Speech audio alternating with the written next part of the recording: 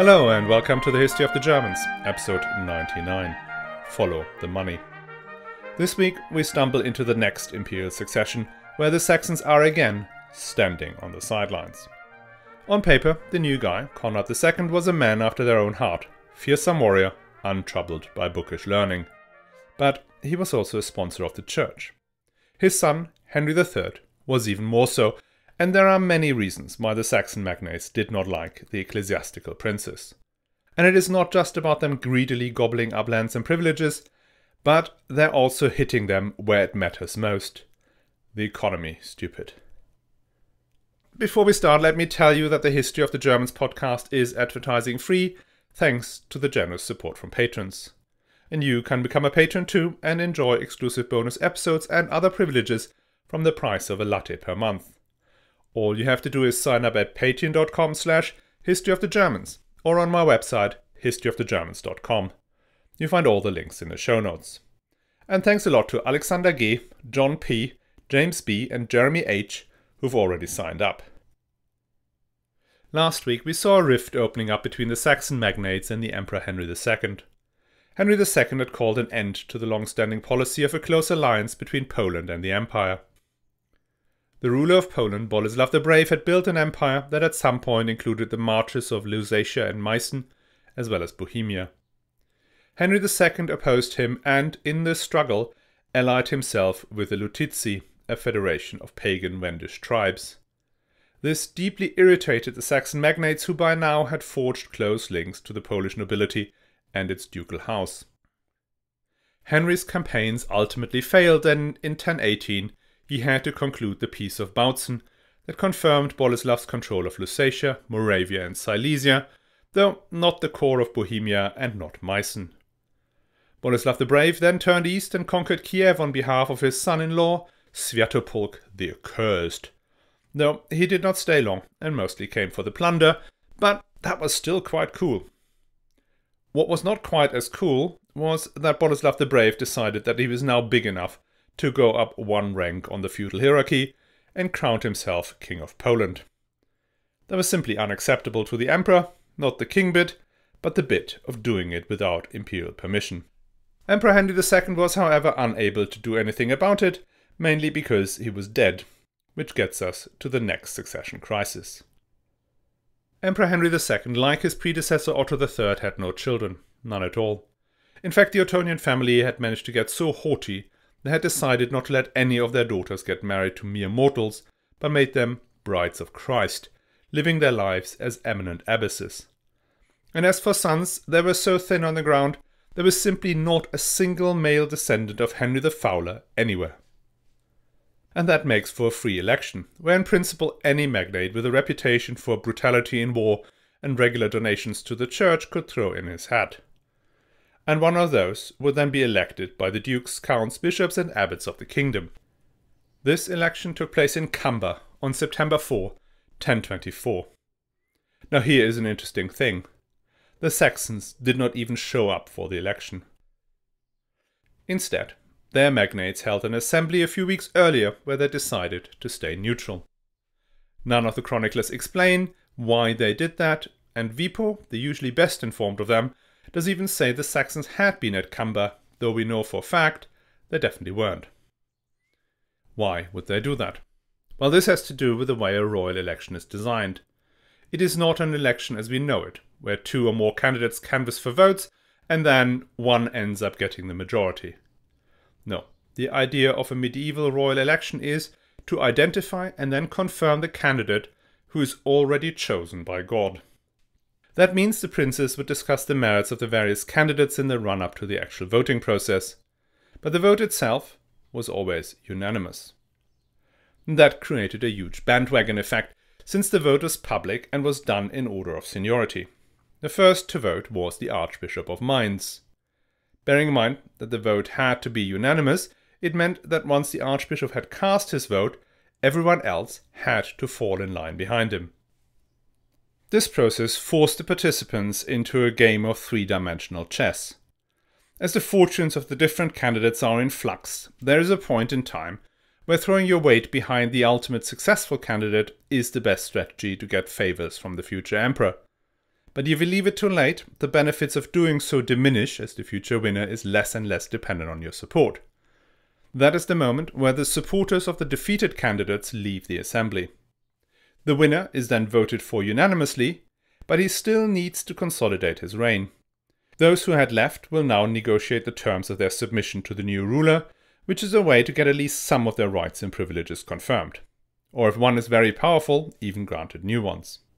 And that was the calculation of the Saxons even before the election had begun. They might have wanted to put forward their own candidate, but they probably could not agree on one amongst themselves. They had a duke, Bernard Billung. He was very powerful, but he did not have the kind of tight control over the duchy that, for instance, Henry II had over Bavaria. And there were now other powerful magnates, including the three markgrafs of Meissen, Lusatia and the Northern Marches, and the counts of Stade and Ballenstedt. Without a unified vote for one Saxon candidate, the best option was to stick together as one powerful bloc would then extract concessions from the new ruler. And that they did. Saxony was confirmed in its special status as it had been when Henry II had to do the same thing 20-odd years earlier. What that special status was is not quite clear, but you can assume that, given the Imperial Archives were patchy to say it politely, there's a good chance the Saxons were able to extract special freedoms beyond whatever they traditionally might have had. In summary, the Saxons accepted the fact that they no longer determined who was king, but at least they got a good deal out of the election process, or so they thought. And what made the deal even more attractive was that the new emperor was, in their eyes, a major upgrade on Henry II. The new guy, Conrad II, was the diametrical opposite of his predecessor. Where Henry II was a fragile health, Conrad was a bear of a man. Henry was a bookish sort, originally destined for the church and an accomplished theologian. Conrad's main communication tool was the sword. And he was lucky. His first win came when Boleslav the Brave died shortly after Conrad II had ascended the throne, and was succeeded by his son Mieszko II. Mieszko II was no Boleslav the Brave. In 1028, Mieszko II resumes the attack and retreat strategy his father had excelled at. His aim was to compel Conrad II to grant him the Margraviate of Meissen and or hand over the bits of Lusatia he did not yet control. But he lacked his father's panache. He never brings a full-sized army down that could defend any positions taken or fight an open battle. Instead, Mieszko's modest forces run back home as soon as Conrad II appears. Mieszko II then lures the imperial troops into the endless swamps and forests of Poland, but their horses are useless and their armor cumbersome. That is sort of a smart way to defend territory, but it's not a way to expand it. Success eluded him. Whilst his father managed to put the fear of God into all his neighbors, expanding Poland at the expense of the Empire, Bohemia and the Kievan Rus, his son lacked the authority required. Furthermore, he was not the only son of Boleslav.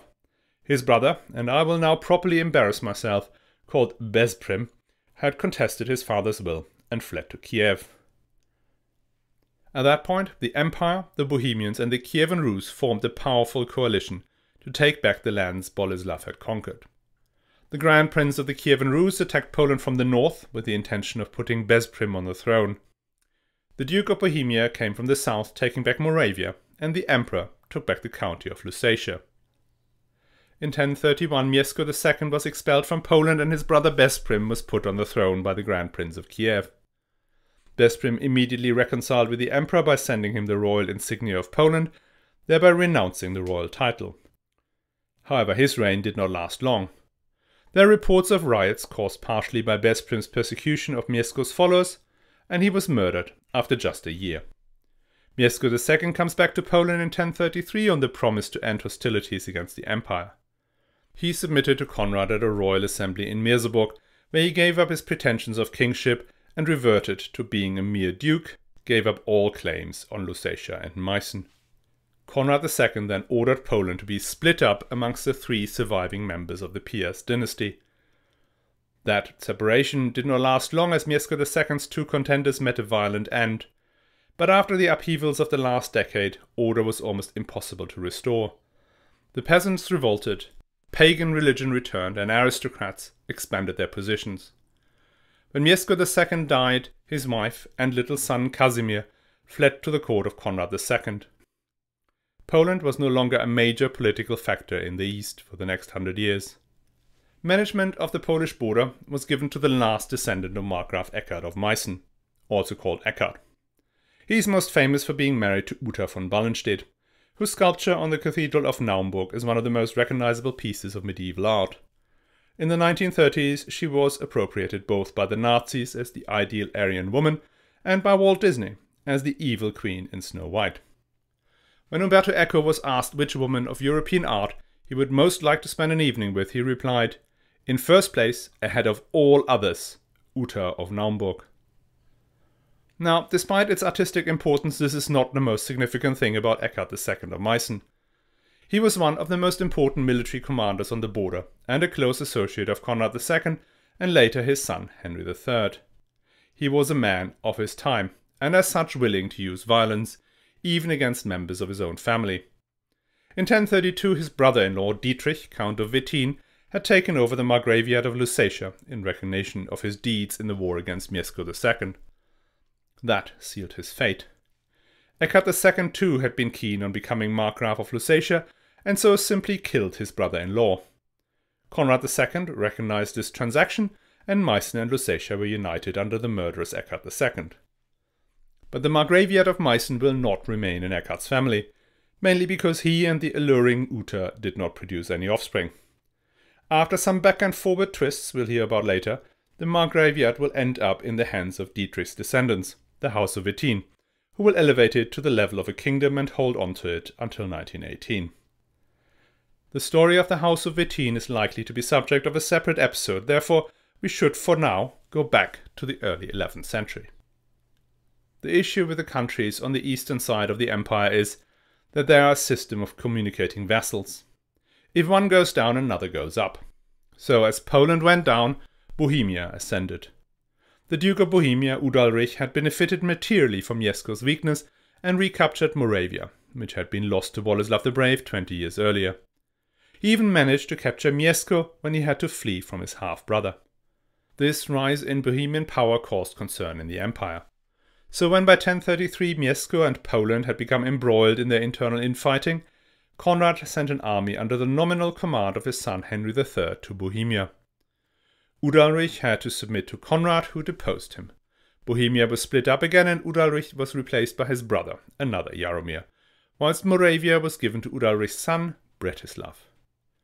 By 1034 Konrad changed his mind upon pressure of Bohemian magnates and gives Udalrich the duchy to rule jointly with Jaromir. No prizes for what happens next, Udalrich takes over the whole of the duchy and blinds his brother Jaromir. I think being the brother of the Duke of Bohemia is one of the most dangerous positions to be in.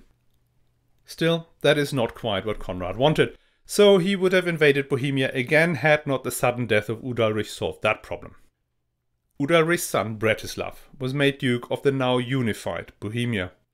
He paid homage to Konrad, provided hostages, and promised to help with expeditions against the Slavs. Bretislav became one of Bohemia's most powerful rulers. He attacked the divided Poland several times and stole the relics of St. Adalbert from Gniezno. This led to a repeat of the previous process, i.e. the next Emperor Henry III had to intervene. In 1047 Bretislav was forced to make peace with the Poles, which put this conflict to bed. Now to round off the early Salian activity in the north we need to talk about Denmark. Last week we heard how Sven Forkbeard and his son Knut created a Viking empire that spanned Denmark, England and Norway. Konrad was able to establish a positive relationship with King Knut when the two met at his, i.e. Konrad II's, coronation in Rome in 1027. Knut had gone to Rome on some pilgrimage and by sheer coincidence was there at the same time. The two rulers seem to have hit it off, both being men of the sword.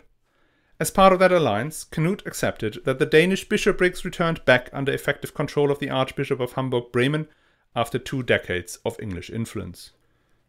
This bromance culminated 8 years later in the marriage of Konrad II's son, Henry III, to Knut's daughter Gunhilda, who was called Kunigunde in Germany.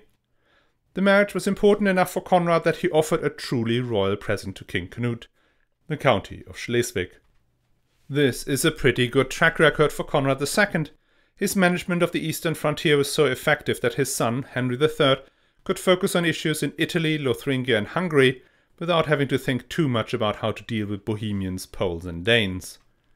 Which begs the question why the Saxons did not like Conrad II and his son Henry III, and I mean not even one tiny bit. And there are a few reasons for that level of upset. The first had to do with Goslar.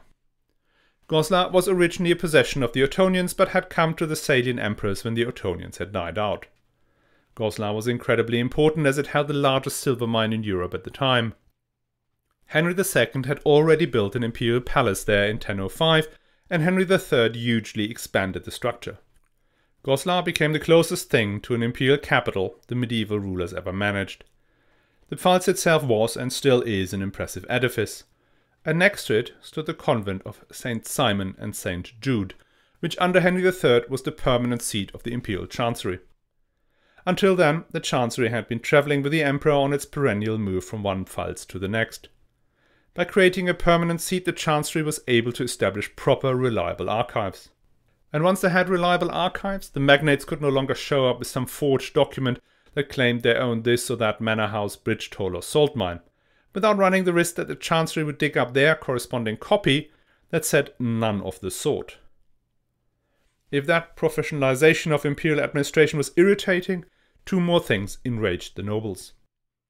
Firstly, Conrad II and then Henry III spent a lot of time in Saxony, which meant that the Saxons were constantly required to feed the emperor and his vast entourage. Saxony became the imperial kitchen, which constantly produced meals for free. That sounds petty, but the imperial court could easily count 1,000 individuals, which makes a 2-week stay ruinous for the count or bishop who has to host them. The other was that Goslar was a mere 20 kilometers from the traditional Saxon palace at Werla. Werla was a large structure covering nearly 20 hectares enclosed by a stone curtain wall with 2 or more gates, several towers, 2 palaces, one of which had an underfloor heating system, etc., etc. pp. This was a place of Saxon pride, the scene of many of their assemblies and a demonstration of its ancient power. By building out Goslar, the Salians cut Werla out of the equation. The Ottonians had stayed in Werla 14 times, but Henry III never came there to pay his respects. He always stayed in Goslar, and almost as a deliberate snub summoned the magnates of Saxony to come to his splendid new palace. A professional chancery, constant demand for food, and the snubbing of their ancient traditions were issues that would have raised Saxon anger from irritated to a bit miffed, but it would not yet have driven them to distraction. What got them truly riled up was that Conrad II and even more so Henry III were consolidating political control within and over the duchy. This was done in 2 ways. The first was to consolidate power around Goslar with the intention to build the very first territorial power base in the empire. This process had started under Henry III but accelerated under Henry IV, which we will discuss in more detail next week. The other leg was the aggressive sponsorship of the church. It is under Conrad II and Henry III that the Ottonian Salian imperial church system reached its zenith. The basic concept was that the church infrastructure was used as part of the imperial administration. Bishops would receive not just money and lands to build churches, but they would take over entire counties to administer on behalf of the emperor. In return for this generosity, the church would be obliged to provide the emperor with material resources, in particular provide soldiers and their supplies beyond the traditional vassalage obligations. The emperor could exert significant power over the bishops as he de facto decided who would be placed on the episcopal throne. In the case of Henry III, he even did this with the popes themselves. The expansion of the church power concerned the Saxon nobles. Every time another county or large farm was moving across into church ownership, it was another county or farm that could no longer be bought, inherited or taken by force. And the bishops took a proactive part in the imperial policy to curb feuds. Henry III had declared a peace of God in 1043 that severely limited the opportunities for magnates to rob their way to riches. And there's something else the Saxon magnates took issue with, and that was the church's attempt to convert the Slavs in the marches. There's a section in Adam von Bremen where he explains the animosity between the Duke of Saxony, Bernhard Billung, and the Archbishop of Hamburg-Bremen. Quote, "From the time the Duke was installed in his post, the discord between the two houses, that of the Archbishop and that of the Duke, never stopped. The Duke attacked the King and the Church, whilst the Archbishop fought for the well-being of the Church, the fealty to the King. This conflict that had remained hidden for long grew and grew to infinity. Duke Bernhard, having forgotten his grandfather's humility and his father's piety, pressed the Abodrites so hard for money that they, in their despair, returned to their pagan beliefs." End quote. Adam von Bremen then accuses the Duke of further crimes, including high treason and the destruction of churches. But what I found interesting was this point about pushing the local Slavic people back into paganism. At a later stage, Adam will get even more explicit and say that Duke and Archbishop had opposite perspectives as regards the policy towards the Slavs. The Archbishop cared mostly about gathering souls for Christendom. The Duke, on the other hand, cared only about the tribute, according to Adam von Bremen. It was the avarice of the Duke that prevented the conversion of the people. That does not seem to make much sense. Why would the Duke, a pious Christian no doubt, want to prevent the spreading of the gospel? The answer is the economy. As long as the Slavs remained pagan, the markgrafs could demand tribute. How much tribute was in the hands of the markgrafs, since pagans had no legal standing in court. And pagans do not pay the tithe to the church, leaving more to give to the Duke. And if the Wends were unwilling or unable to pay the tribute, the dukes and markgrafs were entirely in their right to raid and plunder the lands without breaching the peace of God. And there might be another reason why it is opportune for the Saxon nobles to keep the Wends pagan. And that has to do with the slave trade. The church had banned the enslavement of Christians, even recently converted Christians, and slaves were the most profitable business on the border. If the bishops get to convert all these Hevelles, Abodrites and Lutitsi, there is no longer a reservoir of potential slaves. One would have to go to the land of the terrifying Prutsi to find more of them, and that's a long way and very dangerous. The Prutsi had recently killed their second missionary, by the way, Saint Bruno of Querfurt, presumably because he was also carrying books that they so despised. If you look at it this way, quite a lot of things start to make sense that I could not quite get my head around the first time. It explains why the Saxon nobles actively undermined Henry II's alliance with the Lutitsi, the alliance that had taken the Lutitsi out of a pool of potential slaves and targets for pillage. It explains why they never established garrisons or rebuilt the bishoprics in the northern marches or the March of the Billungs after 983. They should have been able to, since their military expeditions were mostly successful. And it explains another story that I also never got my head around. It relates to the war with the Lutitsi in 1033. Now, in the years before the conflict, the Lutitsi had been paying their tribute as was ordered, and they had been living peacefully, minding their own business. That changed when a Saxon count named Ludger was killed by the Slavs together with 40 of his comrades. The Slavs claimed that it was the Saxons who had provoked the fight, and that they had only acted in self-defense. There were no Christian witnesses, and the emperor, on advice from his princes, proposed to determine the veracity of the respective claims through a trial by combat. That already suggests that the emperor was sympathizing with the Slavs, because normally the Slavs wouldn't have been able to stand in court.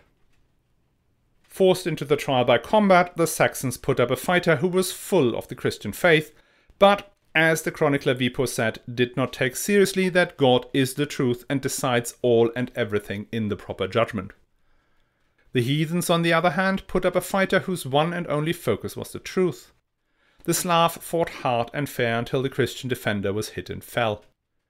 The judgment was clear for all to see. The Lutitsi had not given any reason for the Saxons to attack them. So the Saxons had to abandon their expedition. And to pacify the border, Conrad built a strong fortification at Werben on the Elbe River. The following year, war broke out. Now this time the Saxons say that the Lutitsi had taken the castle of Werben by treachery and killed or captured the garrison left there by Conrad. That may have been true, or we have an early version of the Gleiwitz incident. This time there is no trial. Conrad is made to mobilize his army and enters the territory east of the Elbe River. His army burns and devastates the land until only the strongest fortifications and towns remain in the hands of the Lutitsi.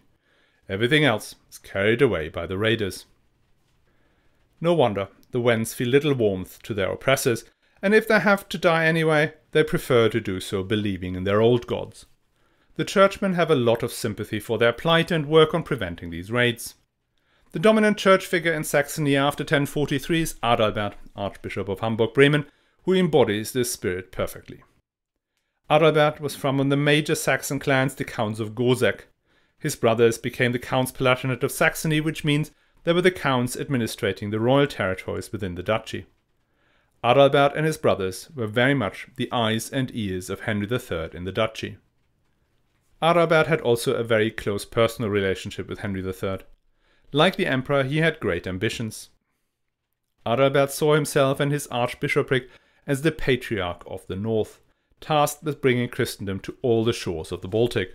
That includes being the superior of all the bishoprics in Denmark, Norway, Sweden, as well as any future bishoprics to be established there or in what is now Finland, Russia, and the Baltic states.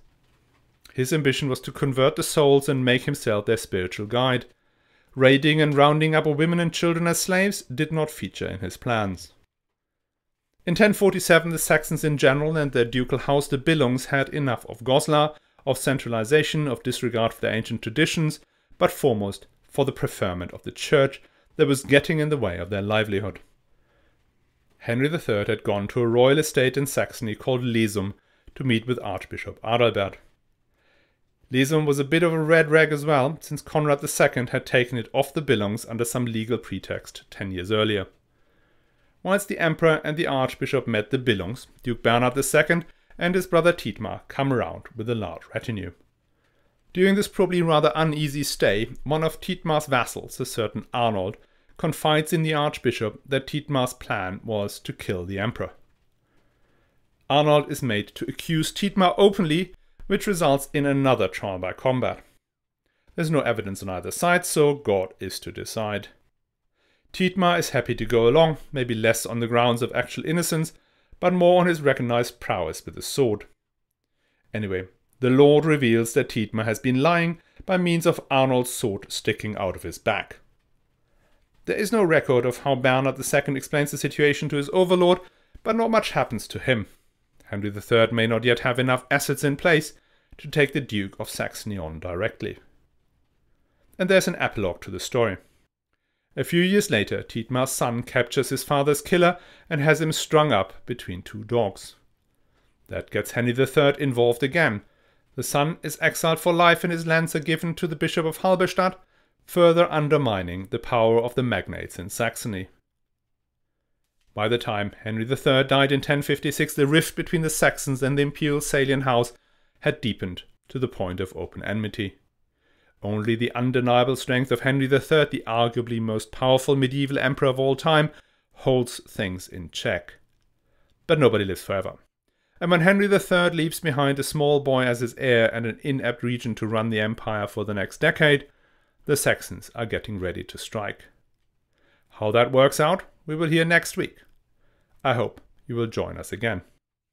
And in the meantime, if you want to hear more about the reign of Conrad II and Henry III, listen again to the episodes 22 to 29. And another thing. As you hear this, I will be sailing somewhere in the middle of the Atlantic. If you want to follow along, you can do so on a website and app called Marine Traffic. Search for sailing vessel Purple Rain under French flag. Now, what this journey means, apart from working like a dervish to get enough episodes recorded to cover the time, it also means that my marketing efforts trickle down to zero. Hence, I would hugely appreciate if you were to help promote the show. Why not send a link to the history of the Germans to a friend or family member who might be interested? Write a comment or share one of my older posts which tend to revive them, or even write your own posts on social media. That would be massively, massively appreciated, as would obviously signing up on Patreon at patreon.com/historyofthegermans. As always, you find all the links in the show notes.